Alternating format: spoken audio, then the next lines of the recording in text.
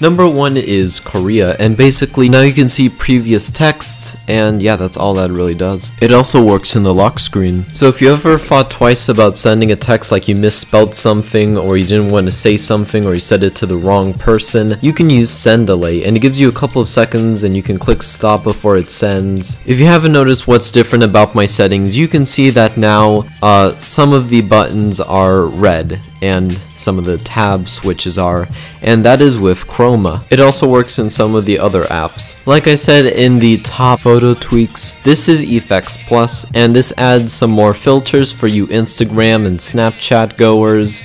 I personally enjoyed Mirror, so there are some photo booth effects in this. This is dark photos, and this darkens the photo app, and as you can see, the Chroma is also applied to this, so it looks really cool with the mix.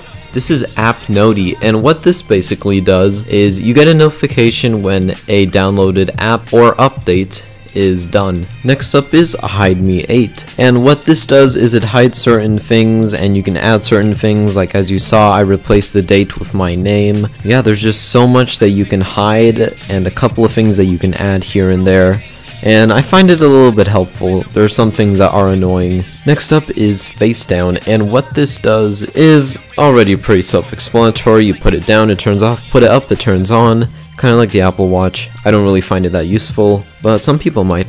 Next up is TypeStatus, and what this does is if you're using iMessages and, you know, two people have an iPhone, then it can read when someone's about to type something and it can notify you. It's pretty helpful. It's sort of like Snapchat. This is a tiny one, but this is Keyboard Vibrate 8, and it gives you that Android taptic feeling when you type on the keyboard, and I like it. It feels comfortable. So yeah, thank you guys for watching, and I'll see you in the next one. Bye.